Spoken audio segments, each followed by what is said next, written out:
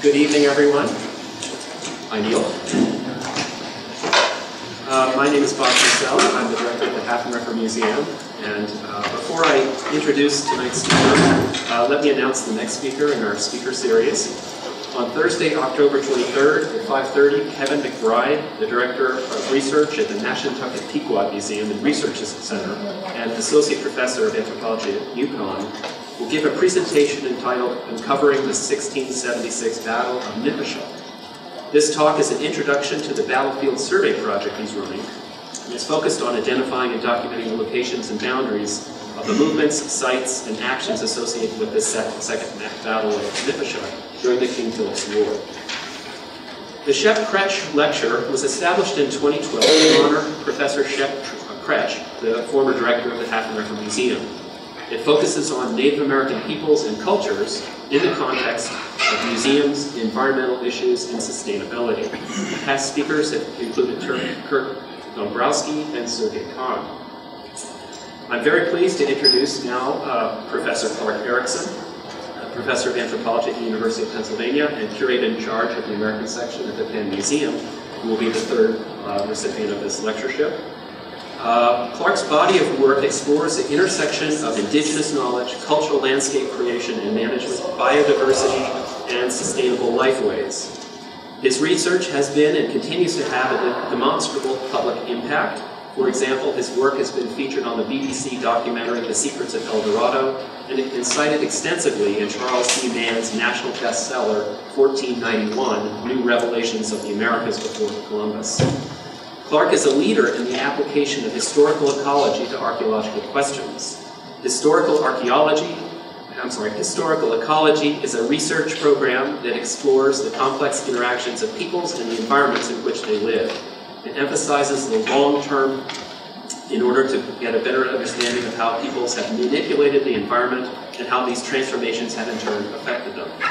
Clark has collaborated with William Bailey, an ethnographer and ethnobotanist, in a path-breaking book entitled Time and Complexity in Historical Archaeology, Studies from the Neotropical Lowlands, published by Columbia University Press in 2006. This important volume offers a new landscape-focused perspective on the static and unproductive nature versus culture opposition.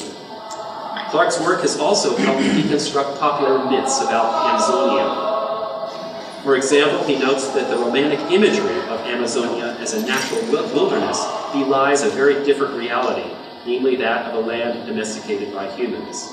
In Amazonia, native peoples created a domestic landscape resulting from both intentional and unintentional actions. They have managed the environment through a variety of techniques that included transplanting, culling, and controlled burning. Instead of viewing Amazonia as a pristine form of nature, it is therefore more accurate to conceive of it in the same way we would conceive of a garden. Clark is also one of the foremost scholars in applied archaeology, that is, using archaeology as a tool to meet local community needs. He is internationally known for his important work on raised field agriculture in the Lake Titicaca Basin of the Andes and in the Llanos de Mojos region of the Bolivian Amazon. In 1986, Clark conducted a series of raised field experiments in the Andes. He found that the decomposing aquatic plants in the canals were an effective fertilizer in renewing the soils of the platforms. He also found that in the high Andes, where frost is a serious problem at night, the water of the canals of the raised fields help store the sun's heat and blanket the fields in warm air at night, protecting the crops against the cold. Raised field agriculture is highly productive, and if managed properly, fields can be planted and harvested for many years. Clark's team was among the first group of scientists to explore the technology of raised field agriculture and the first to apply it in a small-scale rural development project involving local Indian farming communities.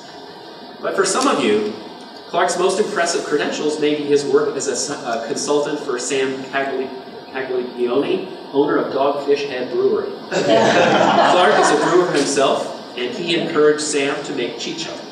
Sam wanted to do this in the traditional way, which involved chewing the cornmeal to mix it with saliva and fermenting it. This whole process is shown in one of the episodes of Brewmasters. Clark's student, Alexei Branich, is featured as taking Sam around to see the various chicha brewers.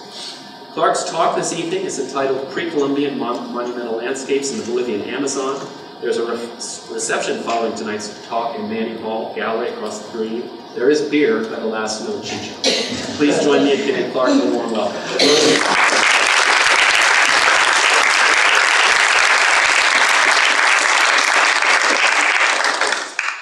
I'm honored to be able to speak in the Shep Kretsch, the third lecture series. Shep was a major contributor to the scholarship on the relationship between humans and the environment, historical ecology, anthropogenic landscapes, and indigenous knowledge. As you'll see, these topics are dear to me. Instead of using historical anthropology and chronicles and history that Shep used, I approached this through the archaeological record, landscape features, patterns, associations, some experimental archaeology, and visualizations to understand this long human history of landscapes.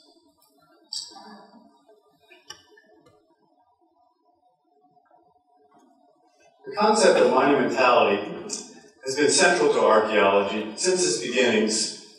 Monuments are subject of thousands of coffee table books about archaeology and are central to our courses that we teach our students. Massive monuments of stone, brick, or earth are considered physical manifestations of centralized governments, efficient political economies, and other things. B. Gordon Child said that monumental architecture was one of the key traits defining civilization, or what we now call complex society. In most archaeologists' minds, monumentality is a physical manifestation of a complex, hierarchical, and centralized society. Large-scale monumental construction found in prehistoric societies lacking written records generally assumed to be associated with state societies. According to Bruce Trigger, the impracticality of monuments is their intended message. In simple cost-benefit analysis, monuments are a colossal waste of time and energy. It could be dedicated to food production, shelter, and security. Monuments are highly visible, potent symbols of the elite's ability to mobilize or administer labor of the commoners that they control. Monuments are the scale and often complexity of design and engineering that goes far beyond what is necessary for serving the basic needs of the people that built them. Monuments are considered to be these signs of wealth and also power materialized. Monuments generally associated, at least in most archaeologists' minds, with hierarchical forms of political organization. Although some archaeologists now are willing to grant non-state societies the ability to build monumental works. Archaeologists know monumentality when we see it. It's usually defined by an arbitrary definition with references to size, specific building materials, and/or comparative aesthetics. In rare cases, monuments are evaluated using energetic studies and experimental archaeology to inform us about the labor invested in them. Archaeologists, historians, and art historians of the world culture area have their own vision of what is considered monumentality. In a recent edited volume by Richard Berger and Robert Rosenwig and many colleagues, they surveyed diverse monumental constructions with a wide range of state societies and non-state societies. The editors point out that the low mound of one culture might be considered monumental, could be questioned by scholars working in another region where they consider more labor-intensive constructions or more aesthetically pleasing in some cases.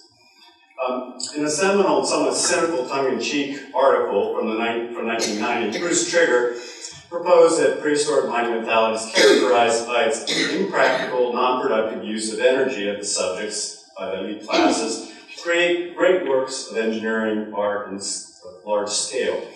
As these highly visible constructions, monumental works serve ideological functions to demonstrate the power of states to conspicuously consume energy. According to Trigger and Joyce Marcus, monuments tend to be most impressive at the dawn of state societies in terms of scale and the available resident population workforces, rather than the societies with more resources at command in later time periods. Why is this? Probably because the leaders of these societies are more insecure in their powers over subjects, potential subjects, and try harder. In Andean archaeology, where I've done some of my work, monumentality is considered a physical correlate of the appearance of complex society. For the Southern Andes, we're told that lead in public architecture first occurs in the early Horizon, early intermediate period, with stone-faced platforms and sunken courts. Through the lens of cultural evolution, the increasing scale and amount of labor invested in monumental buildings is often correlated with increasing social complexity. Amazonia and the humid tropics are not often considered when one thinks first describing cases of monumentality. Of course, we are all familiar with the tropical forest monuments of the Mayan civilization in Mexico, Guatemala, and Angkor Wat in Cambodia. So, in the Amazon, many scholars, up till fairly recently, some still think this, that tropical areas in the neotropics of the Americas, but also in areas of Africa and Southeast Asia, are not the kinds of environments where you can have development of civilizations and their trappings such as monumental constructions. And part of this is from a very powerful theory invented by Betty Meggers, promoted in the 1950s, what she called environmental determinism. And her idea was very simple. In her studies of Amazonian societies compared to other parts of the world, argued that peoples in tropical forest areas and the humid tropics, not always forested like this, an exaggerated image, but were essentially pawns of their environment. And she looked primarily at soil and the limitations of soil. And so when you have poor soils, many tropical areas are defined by poor soils, they limit the potential for development of large populations. And so she argued that what she and historians, a lot of ethnographers reported of the main form of agriculture in many tropical areas is slash and burn agriculture. And it's been damned by many of the development people, and it's a waste of land. It requires large areas of forest to be able to survive. And so usually you'll cut down the forest, you'll dry it to a certain extent, burn it several times, plant immediately before weeds start appearing, use it 2 or 3 years, sometimes longer, and then it's usually considered abandoned or in fallow, and people move on to a new plot, cut that down, and rotate around. We might come back to the same spot maybe in 15, 20, maybe longer periods of time, and the forest is kind of quote-unquote recovered.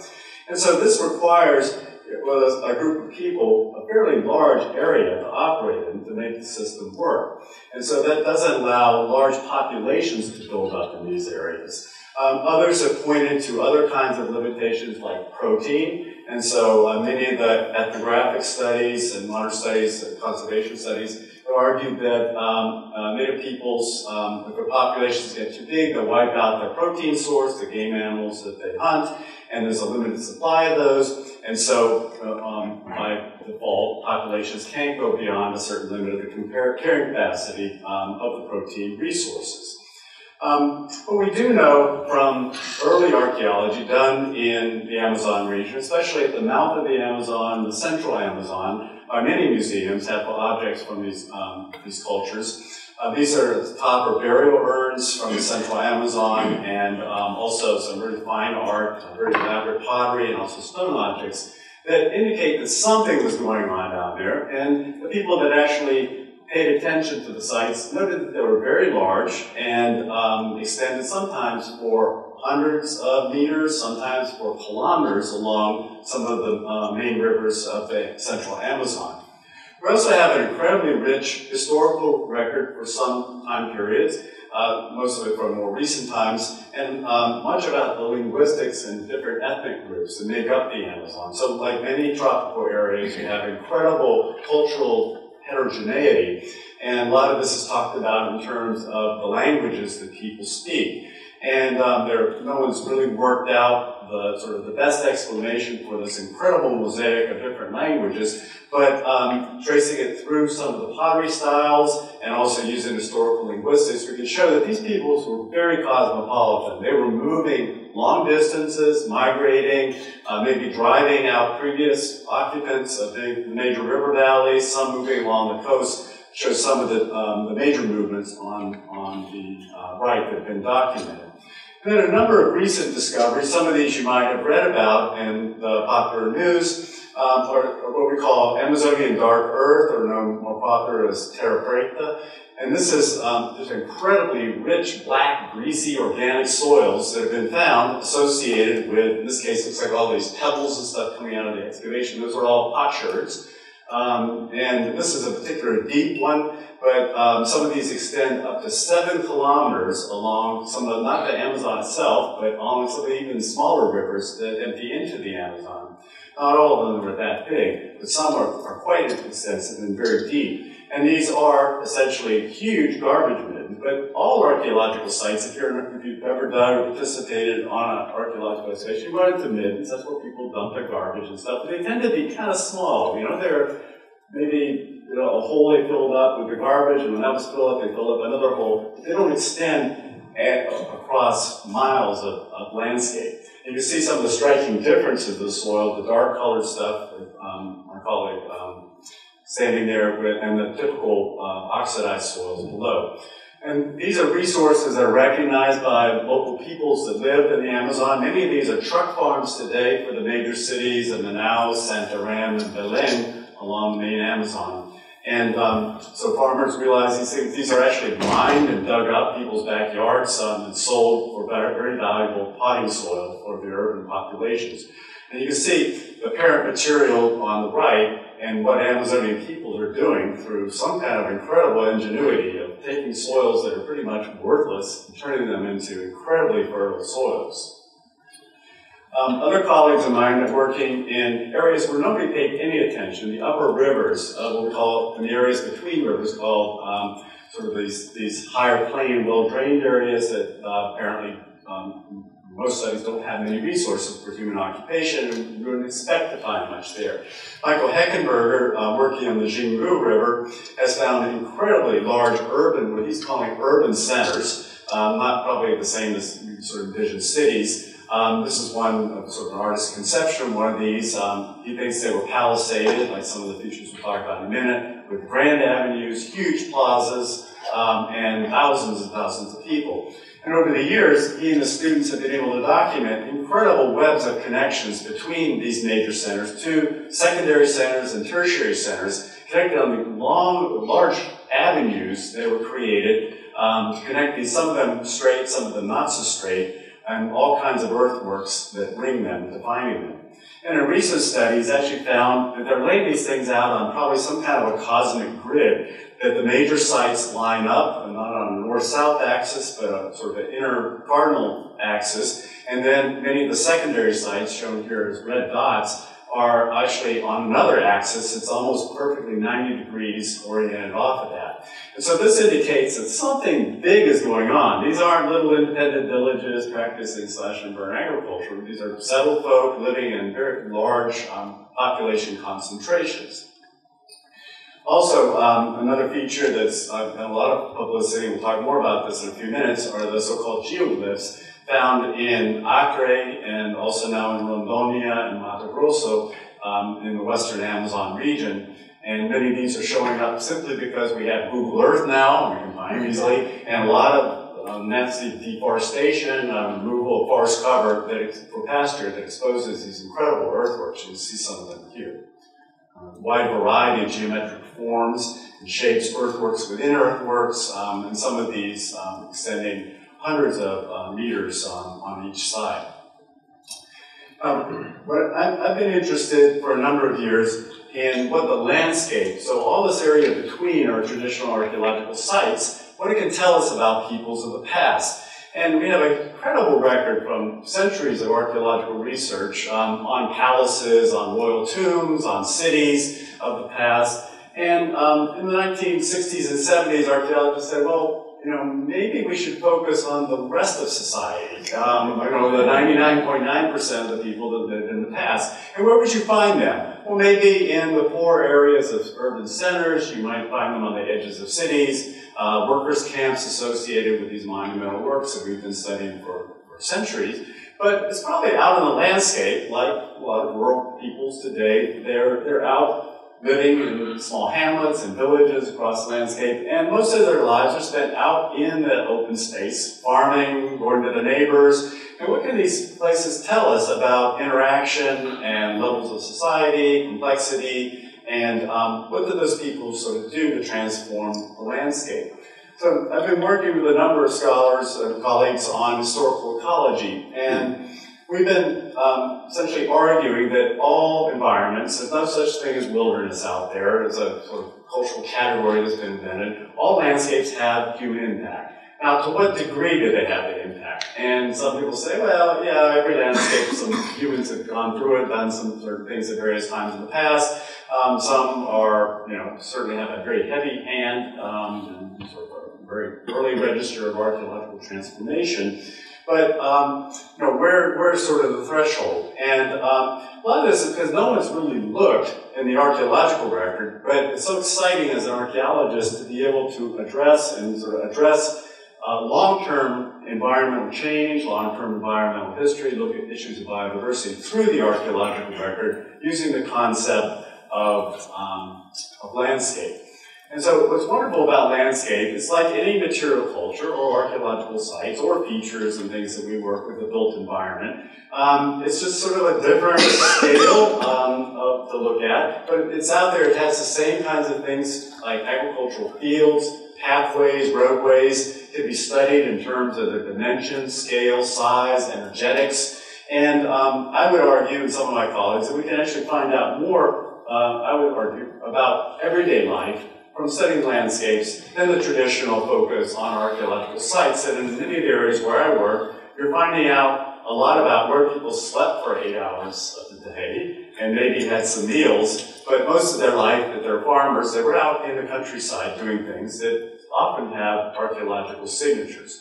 So I'm lucky. I work in landscapes that I call in-your-face landscapes. These are landscapes where 100% of the earth was turned over into agricultural fields, into passageways, trails, paths, roads, things like this, canals. So in the Llanos de Movos, or the Bolivian Amazon, so western Amazonia, headwaters of the southeast part of the drainage, they're well known from the Jesuit accounts and also from geographers such as William Denham, a mentor of mine, who sort of reported on these things. They've been known about for quite a while, but it wasn't until I went down with a small project, started actually trying to investigate this archaeologically, started following a lot of footsteps to understand sort of who built these incredible earthworks, in this case extending to the visible horizon. What were they used for? Why were they abandoned? And something about if they were agricultural, are they sustainable? So this raises the issue of what we call domestication of landscape. And so we're all familiar with domesticated animals that we rely so heavily on, domesticated plants, our major crops, our major foods. And many cultures of the area, of the world, develop these fairly early. Some of them go back now 10,000 years and maybe earlier, of beginnings of controlling of plants and animals for human productive purposes. And in the Americas, many plants, few animals were domesticated. And in Amazonia, we have lots and lots of sort of semi-domesticated plants, all these juicy fruits, a lot of these we're not familiar with here in the United States, that are manipulated by native peoples. But one thing that we found is that in some cases they didn't domesticate plants and animals, their genetics, control their genetics, reproduction, things like this, but they controlled their habitats through burning, through moving plants around, through opening up spaces, like the grazers that they like to hunt. So, roof bars, bring in grasses, so you attract more deer, and so you have more protein. And so in a sense, they're creating incredible resources, not by domesticating plants and animals, but creating favorable habitats for the species they're most interested in to increase their availability. So I'm interested in areas, I sort of work on the edges of the forest. In much of the Amazon, it took me a while to realize this is not tropical forest. It was not tropical forest any time in the past. There's lots of savannas, and many of the savannas were maintained through systematic burning. So you can see in the lower left of the satellite image is Lake Titicaca, the border between present-day Peru and Bolivia, the cloud forests, so the rainforest going down into the Amazonian drainage basin. And you see the dark green are continuous canopy. You see a lot of it missing up there in the upper right-hand corner. That's all colonization, fairly recent in Mato Grosso, Brazil. And then the vast savannas of Bolivia, where I work, and some of the areas that we're working. You see little strings of dark green along gallery forests and little patches of forest island. So this is an environment that almost anybody coming there any time of the year, either during the rainy season or dry season, would say this is a marginal environment. Floods, thin sheet of water covers much of the landscape, some areas several meters deep, everybody sort of moves to high ground. All the locals sort of know where the high ground is, so they have their settlements there. Many of these are archaeological sites. And even on this image, you see sort of the serpentine curve of the old river, but you can see some straight features in there that are not natural. And this is the first thing that geographers picked up when we had availability of aerial photographs back in the 1940s, and they brought in lots of planes to move beef from this area to the highland mines in Bolivia. And so people flying would be looking out of the windows and seeing all these incredible patterns from above. This is a seasonally flooded savanna wetland that you can have for 4 or 5 months of the year. It's pretty much soggy ground. The water table is right near the surface or sometimes above the surface, puddling water. Very flat in most cases. And then you have these forest islands in the area I'll be talking about today. These are mostly natural features, upwellings of a rock formation below. But in other areas we'll talk very briefly about many of these at the same scale are artificial. And then during about 4 months of the year, during the dry season, water can actually become scarce. The savannas dry out. The savannas are burned today by the ranchers to clear off the old grass and bring new grass back. And many of us think that this burning, systematic burning of the savanna was done in prehistoric times, not for cattle that they have today, but they were essentially grazing or domesticating these landscapes for many of the game animals, such as the pampa deer that they love, the big meat package. This is a fire front, kind of typical in August, that you would see. It's probably several kilometers long, burning across. And these are not wildfires. These are potentially set very carefully, checking the wind directions and things like this. They're used as management tools. And a lot of the clear boundaries between forest and savanna are maintained through this systematic burning. There are a number of native peoples that survived all the problems and diseases and warfare and slavery of the colonial period and are doing quite well today. Many of these speak the Arawak language, other than many other languages. Many associate many of the names I'll talk about with the Arawak, but I believe that other societies were involved with it. Many of the archaeologists like Erland Nordenskiöld and geographer William Denevan and many international projects have been working over the years, so I'm not the only person to do this. And my focus is sort of on the landscape features. Others have looked at the more traditional archaeological sites. And this shows a number of the features that are found in the area. I'll talk briefly about most of them, but focus primarily on what we call ring ditch sites. So this is truly an anthropogenic landscape. I like to use the word engineered landscape, where in many areas, 100% of it has been transformed, not only on the surface, but sometimes deep into the ground, turning soils, putting water where water wasn't there before, draining areas that had water, and incredible communication systems. And this is a very aquatic culture, at least half of the year. Canoes are the main form of movement. And then during the dry season, when you can't mobilize your canoes, you walk on grand avenues that were created. So I was mainly interested in the agricultural fields of these peoples. And so we know there were large populations from the early Jesuit accounts before the diseases came in and exterminated most of the people.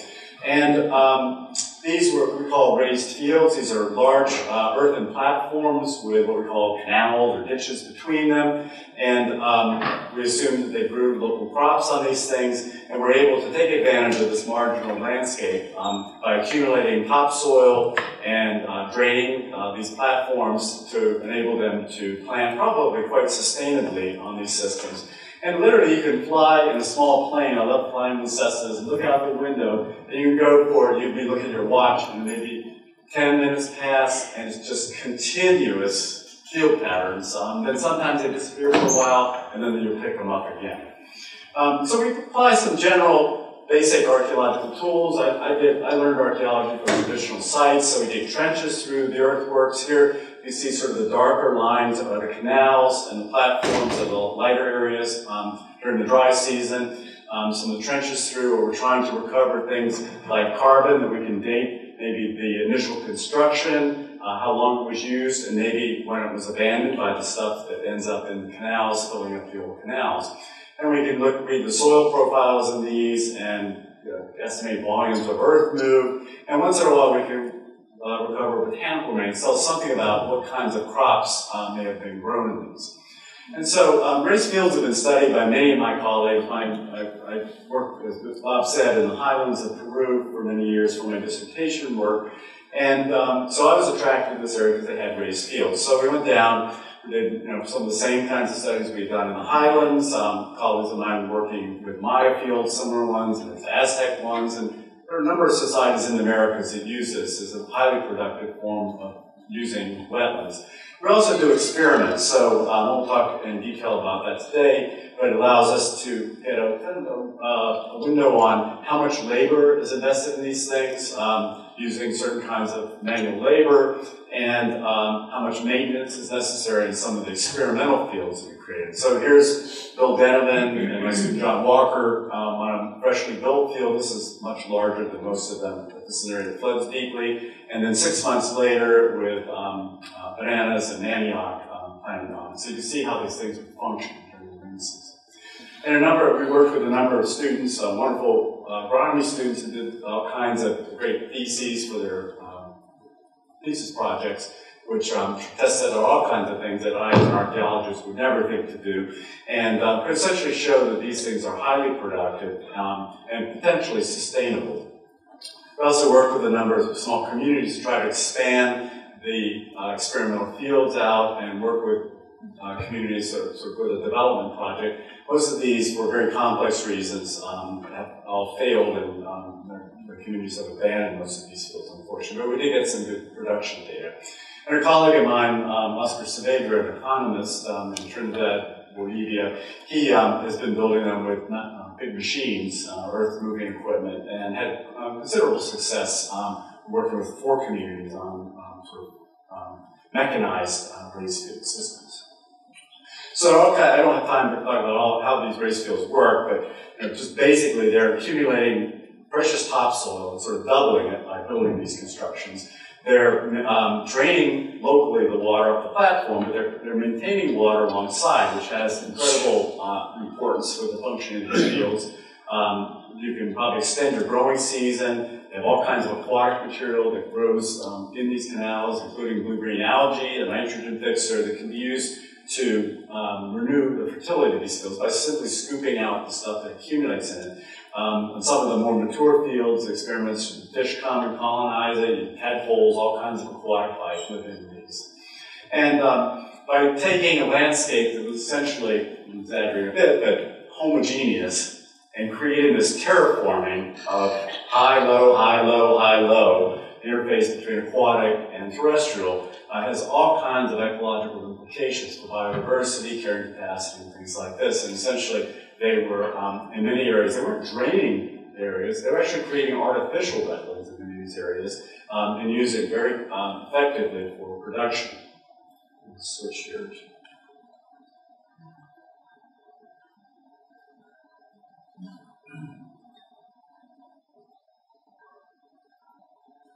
Another feature that connects all this together are systems of movement. So this is kind of a new interest for me. There are many European archaeologists who have been working on this for a long time. But if you want to talk about how people interact with their neighbors and beyond, one of the best ways would be find the connections.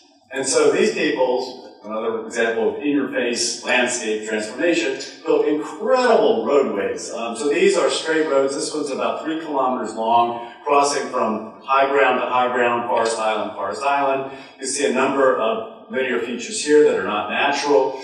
And many instances, they're slight elevations, or they're earthen causeways. They're a little bit better drained. There are canals alongside them, they're choked with vegetation here, and so trees are protected, so sometimes they show up as dark lines of brush and trees. Here's some that are becoming a little bit overgrown with the lack of regular burning of the savanna, but you see 2 parallel road systems. These are probably measured, one of these, it's about 10 to 12 feet across, about 2 to 3 feet high, sufficient to probably get above the floodwaters, the maximum floods. And 2 avenues, maybe one way going one direction, one way going the other. We're really not sure, and it's sort of impossible. Then you can see traces of other features, linear features there too. And you see how these things would work. High ground. So this is where people would have their orchards, some of their farms, and communities, of course, and some of the marine ditches I'll talk about in a minute. And these webs of connections from one forest island to another, integrating a huge area. Dan Brinkmeyer, an artist that works with me, created a number of visualizations. Most of the visualizations you see here in this talk are from him. And this shows one of the causeways that can be used for pedestrian traffic. They're usually wide enough so 2 people carrying loads can easily pass each other. I think many of them might have been shaded with palms to keep out the sun crossing these long distances. And then also alongside, they were created by essentially taking soil, piling it up, so it creates a canal, and you can sort of skin your canoes, these big, heavy wooden dugout canoes with huge cargo. We also find sort of more informal features that walking over these things, you just don't even notice them on the ground, but then when you look from above, from the low-flying flights and aerial photographs, you see these dark lines that go perfectly straight. They're not raised, they're actually little slight dimple depressions on the landscape. And talking with my guides, they're always saying, Clark, we'll come in during the rainy season, we can haul all this stuff in our canoe and skim across the surface and not have to walk these long distances. I have to, I have my vacation time in the summer, so that's the only time I can go. But they explain to me, this is what you do. So these are, all you need in a dugout canoe is just a little bit of water to skim across. And so what these things are, just very simple connections, but perfectly straight over long distances that you can run your canoes, probably not all of the year, but probably much of the year. Just to show you some of the connections that we were able to determine. So this is 2 forest islands. We've probably got about 5 kilometers sort of going across the screen there. So the dark area is forest, settlements and things in there, and the light area is the savanna. So we mapped all the linear features there. The blue ones are major causeways, the red ones, most of those are what we call canoe paths. Most of you see perfectly straight. It's almost as if probably every family on one island had their own, path to go to the other island. But this tells us a lot about, who's talking to who isn't talking, to others, based on whether they're connected or not.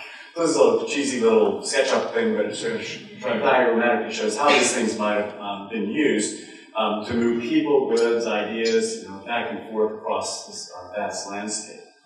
And then other things, just very quickly go through these because I've got some other features I want to talk about. But what are the relationship of these raised causeways in a fairly flat landscape?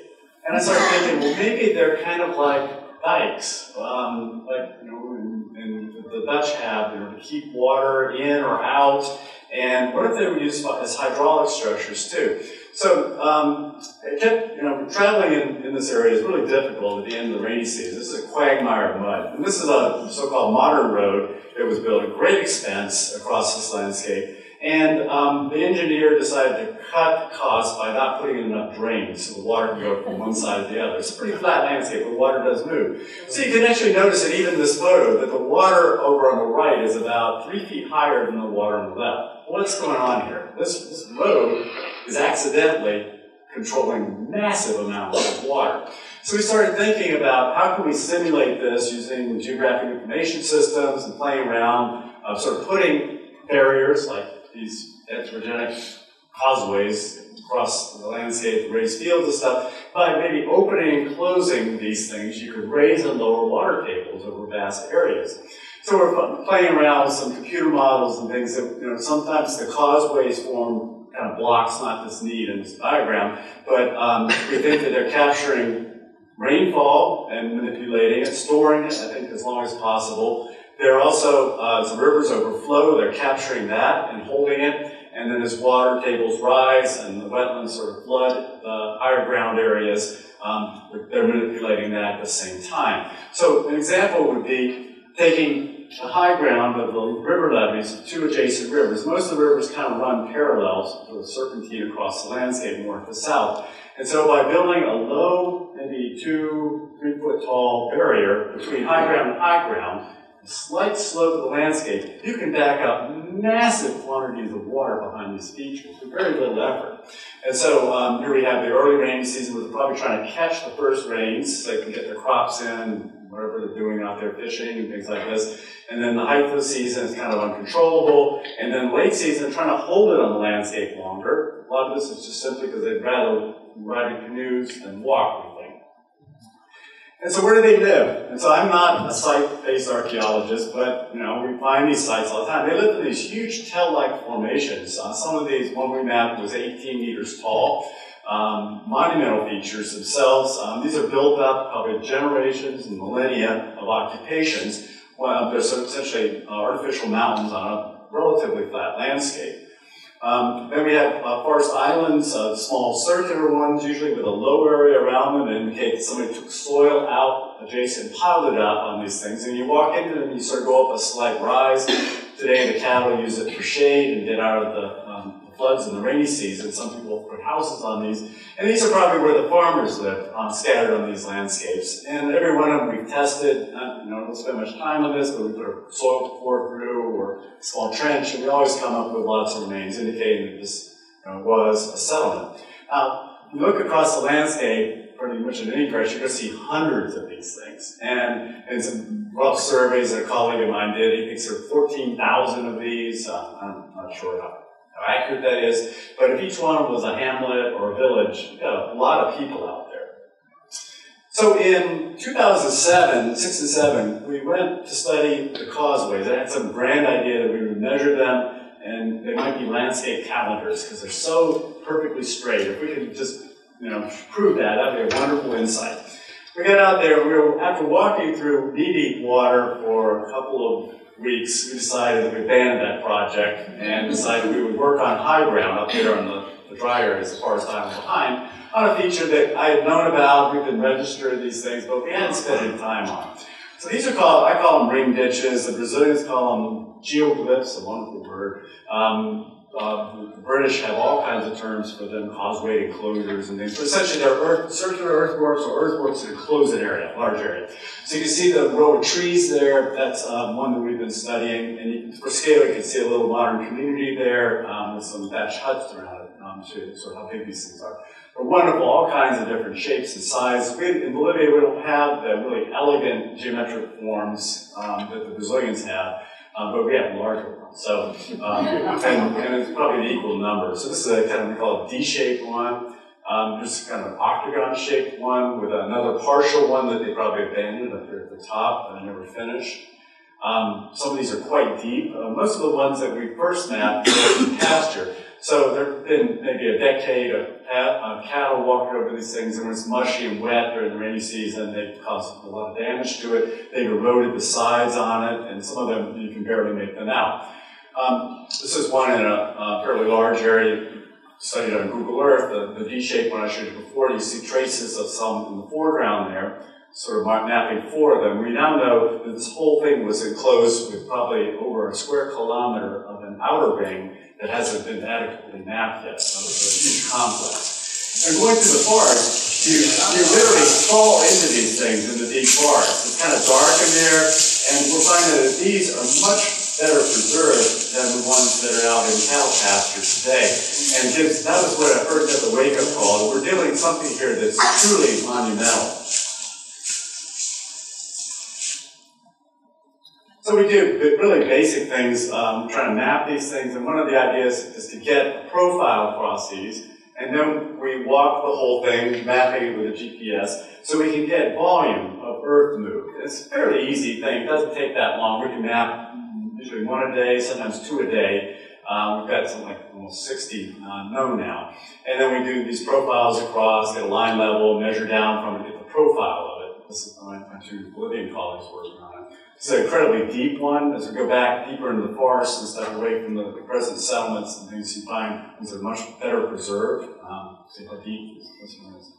And then the number of these things. So many of them are small, 100 meters diameter, 200 meters diameter, but it's one after another, after another, after another. It's almost a grammar of where we're going to find these. We sort of predict it. Is that if it's a long linear island, there'll be one on each end of it. If it's kind of a circular island, there's usually 1, maybe 3 or so on it, kind of evenly distributed.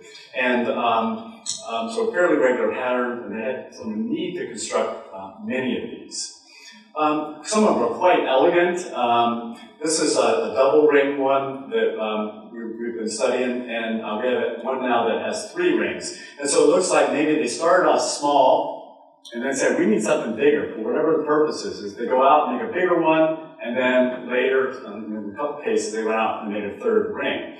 And we're finding too that most of them are covered, the best preserved ones are covered with forests today, but churning up deep soil of that red stuff and bringing it up to the surface, it probably would have been visible from long distances across this flat landscape. And you'll see some other features we're predicting on it too that would have made these things highly visible on a flat landscape. So I haven't excavated any of these. A German project has recently excavated one of these, has some radiocarbon dates.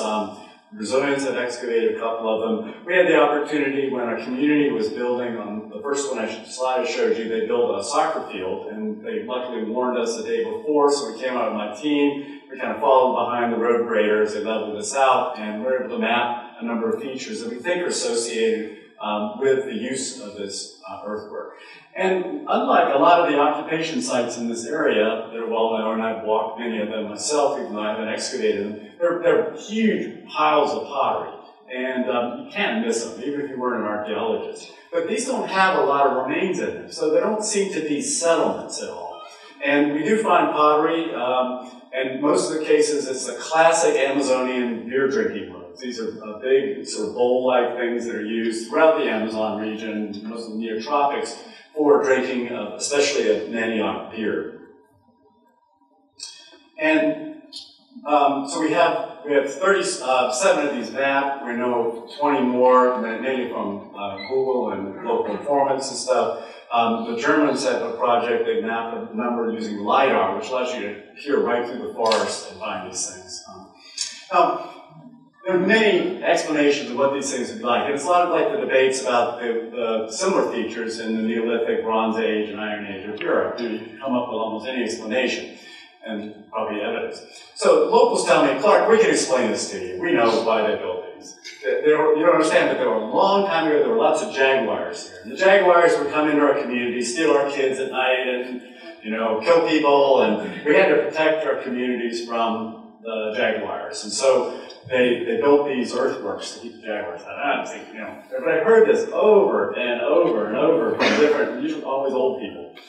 And so I'm not going to ignore this. And I've never seen a jaguar in the wild in Bolivia. I've seen the zoos like everybody has.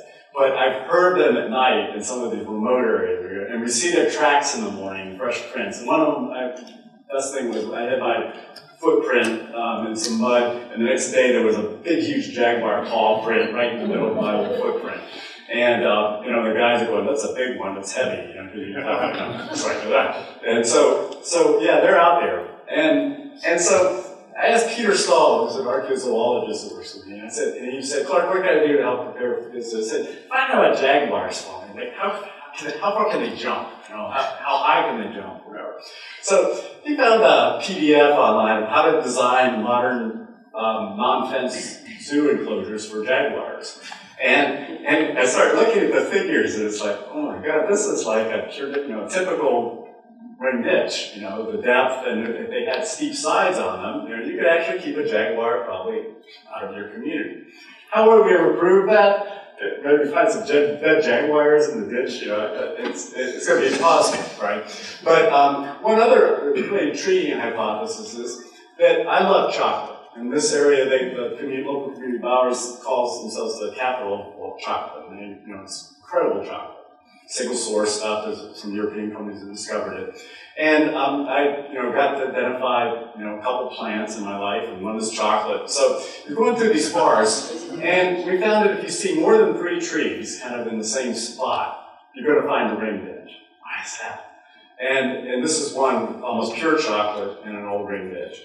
And so, what's the association? So the Jesuits, according to history, brought in chocolate as a cash crop from Mesoamerica. But the original wild species, the aroma that was domesticated from, comes from the Amazon. But the story is that Amazonian peoples just ate the kind of fleshy, fruity part of it, which is quite delicious, but they didn't know how to ferment and toast and grind the chocolate to actually get the chocolate out. So the idea is, well, maybe these were empty spaces abandoned, the Jesuits came in and, introduced a cash crop. But there's evidence here and there, some iconography and stuff that indicates it might be worth investigating this, as maybe these are enclosures for, say, a sacred crop, as the Maya treated it, and maybe they actually knew how to process chocolate. So, you could get any archaeologist and say, oh, well, they could have been for defense, they could be settlements, and there's a little bit of data probably for all of these different things.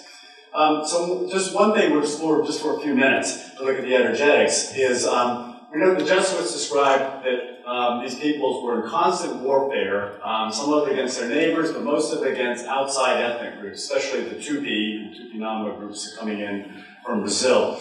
And so they were raiding these settled farmers, and they had to protect themselves. And we have all kinds of eyewitness accounts from shipwrecked sailors who were captured and, escaped captivity. One said Von Stein was being fattened up to be eaten by the Tupinamba. And we have mercenaries, Schmidl, who's a very famous one, who wrote detailed descriptions of these wars.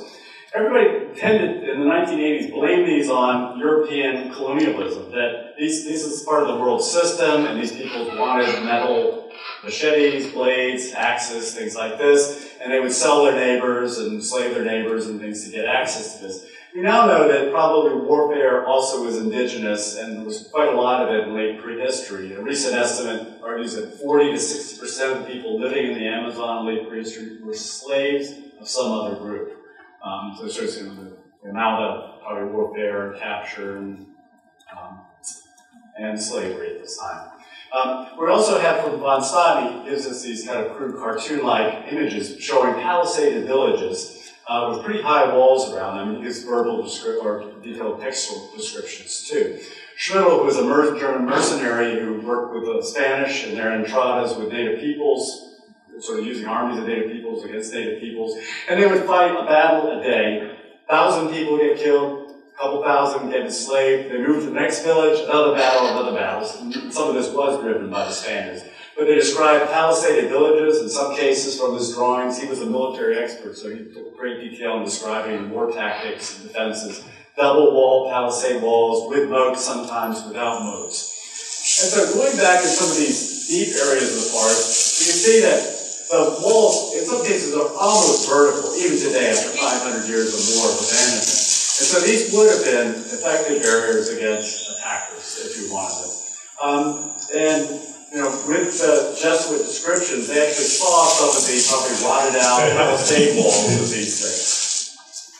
And so then we started thinking, well, how much volume of earth has moved and stuff? And I can't go into detail, but actually the guy there with the machete is showing that there's a rock layer in some of the bases of these that cut through. Now it's not granite, it's not really dense rock, you can chip away at it, but incredible labor went into the construction of these things. And some of them enclosed areas. We have now one area that's 2 square kilometers of enclosure. Some ditches, parts that are really deep, some not so. But if these things were palisaded, so I'm using a Mississippian village here, I think this is Etowah, this kind of example, and you can think of how many tree trunks would have been to span these areas, to encircle it, and all the labor to construct it. Plus, we know from the eyewitness accounts of the Spaniards and others that they had fire zones around these things. And so you didn't want your enemy sneaking up behind trees right up to your wall and then, surprising you. So you cut down everything around. It probably supplied the trunks you needed for the palisades. So we kind of assumed that at least there's however far a bow can go, that was probably an area they wanted people to have open. And then how do they open these areas up? So there's a lot of debate about this. But Bill Benevin and Robert Carniero and others have done, they actually found groups who are still using stone axes, and there have been a number of studies done at the Penn Museum, Jim Matthew and others that studied these and done really detailed experiments. And the efficiency is about 1 to 60 using a stone axe versus a modern one. It takes a long time. You can do it. It takes a long time to cut things down. So I have now a number of colleagues that are arguing against me, saying, well, that they weren't cutting down forests because climate at that time, there was less forest because of climate change and things, so maybe these were more open areas. But they had to, if we assume they had palisades, they had to get the wood from somewhere. So if it wasn't local, they maybe had to go a fairly long distance. I think a lot of these were secondary forests and occupied lands, so that probably there weren't any primary forests anywhere near them. And a lot of these, are not huge blades. They're little tiny ones. Some of these probably have been used and they're just kind of thrown away. But just to cut down and clear an area of over 100 hectares, 42,000 person days of labor. A day I'm calling 5 hours. To dig the ditches, so for the same sort of area, the same circumference, 15,000 person days of labor. If they had to move, I think a lot of the stuff came locally from the clearing and stuff, but they could have maybe moved these logs long distances, which adds another factor. I haven't built this into the models yet. And they probably used, if they had to bring them long distance, they used the rainy season and essentially floated them across the landscape to get them to where they needed them. And then how many posts would you need? So the Spanish tell us how high these things were. They give fairly detailed measurements. To stabilize, you have to go down in the ground surface. So you come up with some fairly accurate estimates. You probably get 2 tree trunks out of a primary forest tree for these things. But 44,000 posts, to just go around a small one of these features. So clearing forest, adding up excavation of the ditch, you come out with some pretty astronomical features. Multiply that by hundreds. And the thing is, okay, these could have been built over long periods of time, right? But if they're forts and they're protecting you, you don't want to have built for many, many years. You want to have it, so these are probably thrown up fairly quickly if that's what they do. And then a number of these things. There are some forest islands that, so the white here shows these earthworks. They're within stone's throw of each other. Why do they need so many of these things? So maybe they weren't all in use at the same time, maybe they came in and out, we're really not sure. So, connection. So what does all this mean? What kind of a society was this? Were these just little independent communities building and protecting themselves in this case, or building ceremonial dance grounds, or cemeteries? Probably all of the above. But we can actually look at those connections. So using some pretty simple network analysis done by one of my master's students, Patrick Brett, downloaded programs off the web and it's playing around with all these connections that we can document archaeologically, the causeways, canals between the forest islands, over 700 square kilometers, an area that we have data for. And then you can run statistics on it, and it's kind of hard to believe some of the stuff that you run it for different kinds of things like moving of heavy goods between communities, circulation of people, flow, control, things like this. But you come up with some interesting patterns that tell you something about maybe how this landscape was organized, and also where connections are and where they aren't, which might mean boundaries of polities or groups that are independent, say, from other systems that would pick up on their outsides. And then this Spanish tells us a lot about these people. There were a lot of them living on the landscape. They had what we call now chiefdoms. I think the original application of the term chiefdom was first applied for these cultures in 1959. And these were considered by the Jesuits, who had experience from many peoples throughout the Americas as being civilized people. They wore clothes, they had jewelry, they organized themselves well, they had armies. And so we probably have the eyewitness accounts of sort of the tail end of what was something grand in the late prehistoric period, maybe extending back further. So if we combine this data with what the Brazilians are finding across the river, across the boundary, in especially Acre, but in some of the other states, there are certain similarities in language groups, and also this feature of these earthworks that extend for about 1,000, maybe 2,000 miles across this area. I think it's really safe to talk about this area on the left as being kind of a culture area or an intense interaction. What does this mean? It certainly probably they weren't all under one king or one didn't have a capital, but their intense interaction with each other. Michael Heckenberger likes to think big. He's, there's sort of these big circles around what he calls interactive zones, interaction zones, based on the literature we have and some of his own work in number 2 there. But, one of his arguments by doing this is to say that these are on scale with with even bigger than a lot of early civilizations and elsewhere in the world. Now, are these civilizations, could we call them states? Probably not.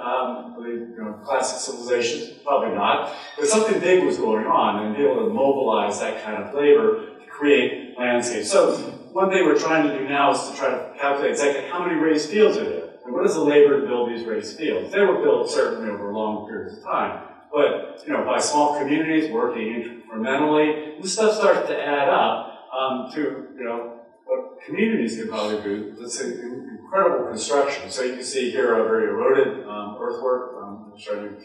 And just to end, so what kind of environmental impact did this have? Deforestation, massive areas. Many of these forest islands probably didn't have a tree on them, so maybe some shade trees, and possibly some orchards that were managed, chocolate groves, things like this. But today, the biological studies in the Bolivian Amazon show that these very areas have the highest biodiversity in Bolivia. Not quite as high as some of the areas in Brazil and elsewhere, but very high biodiversity in spite of what these peoples were doing. And I think this is all part of a grander sort of scheme of domestication of landscape that, a lot of the plants that grow there today are economic species, useful to the local peoples, like the chocolate, these groves that they consider wild, and many, many other resources, some of them not used today, that are created by this massive transformation of the landscape. And like, I'm sure you're the same way. When I hear a chainsaw in my neighborhood, it's like, oh, who's cutting down that tree? And I run out, we live in an old neighborhood, kind of like the ones around here, and I run out and see, oh, is that tree really, does it have to come down? And, it's painful to see that. And we kind of grow up loving trees. That's what people say, it's in our nature or something, But I've learned, working in savannas for a long time with savanna peoples, is that they have a very different aesthetic. And their aesthetic is the perfect landscape is wide open with not a single tree on it. And that shows good management of burning systematically, and that's a clean landscape. And a very different aesthetic about what something should be, But a lot of this has incredible implications in biodiversity and what is sort of allowed to grow there and what isn't. So I think these societies can tell us a lot about how environments came to be. And certainly in these cases, I would argue throughout the Americas, these are human created, have long, complex human histories. And so if we're going to do anything about these to manage them today, I think we can learn a lot from what past peoples did, maybe positively, maybe negative on these landscapes. And it's through archaeology we can tell. Thank you.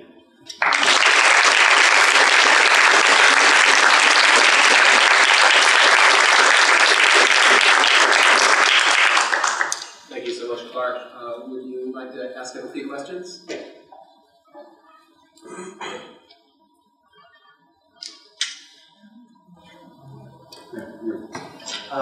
So the Heckenberger slide that you showed with the large ovals, and obviously much of the effort of archaeologists working in the Amazon and South America is going toward the idea of some sort of unifying activity that can speak to some kind of larger mass process. And I'm wondering, as this is kind of an internalist question in a sense.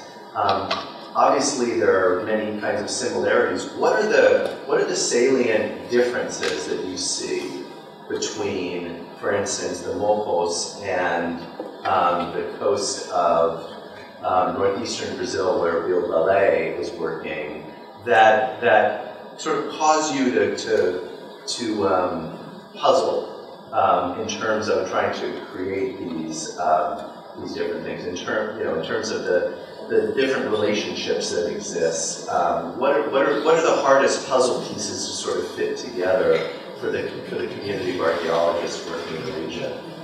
Well, I think part of the thing of looking for how all these things connect. So archaeologists are always looking for similarities and differences. That's our meat and potatoes.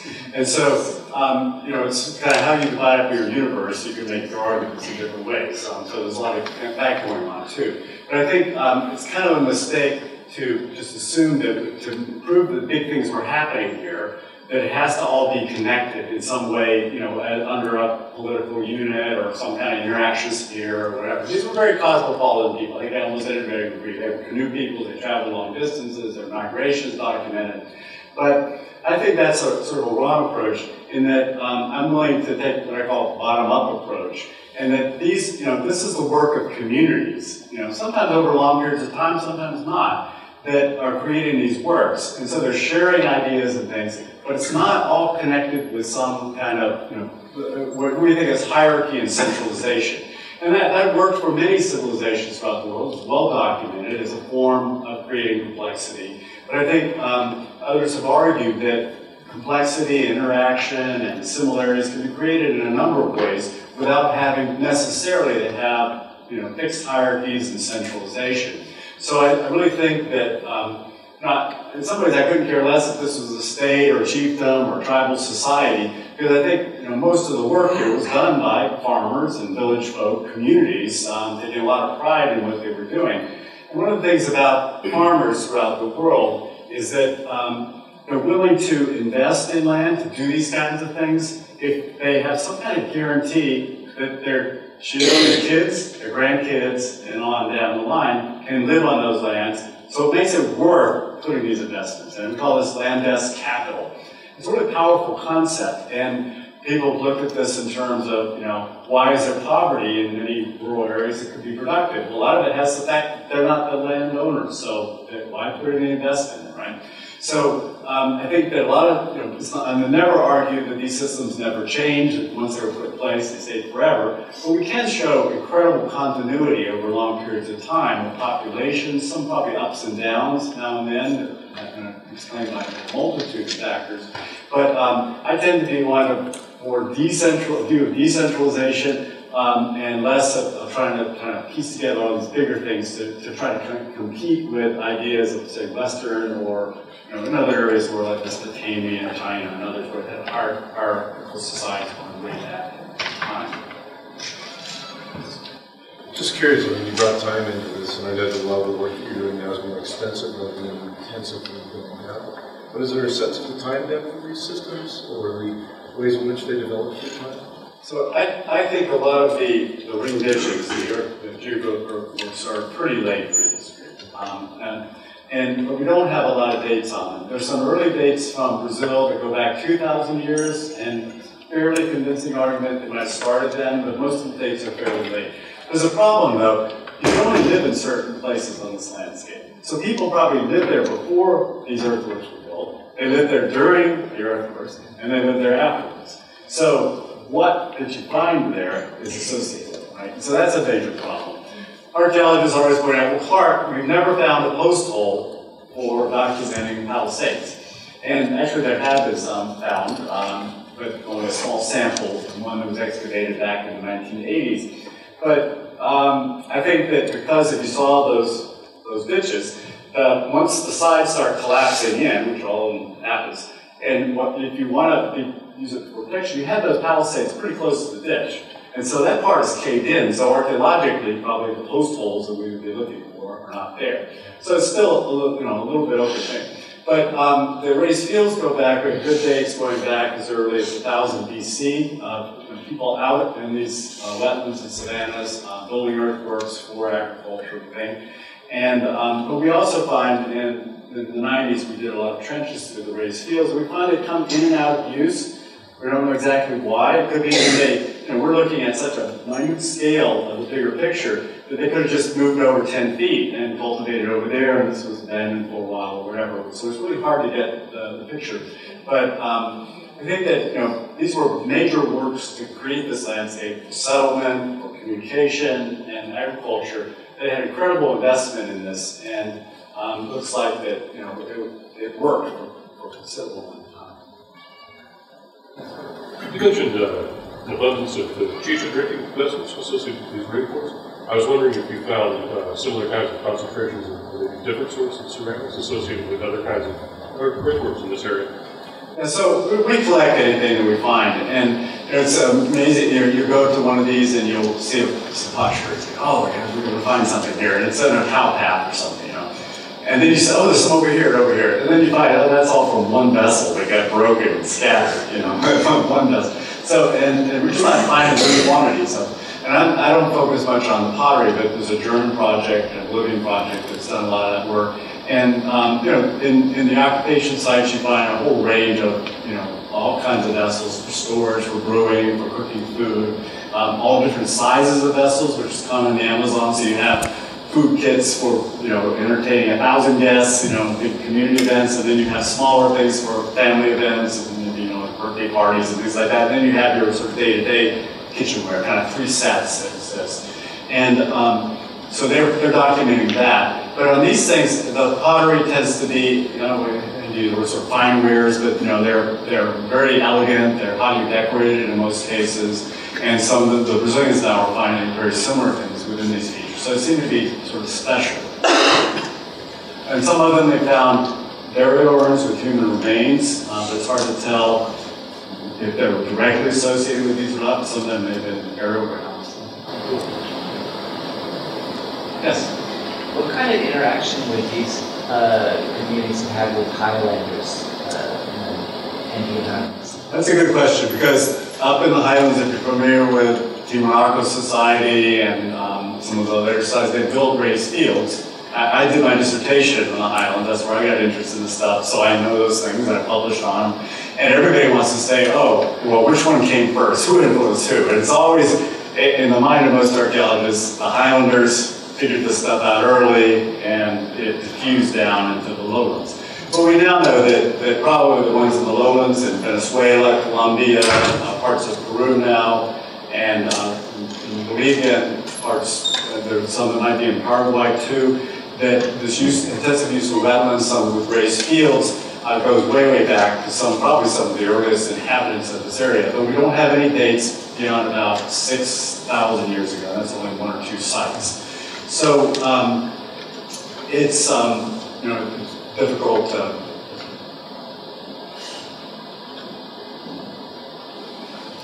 Any other questions for Clark? Well, if not, please join us for a reception at Manning Hall.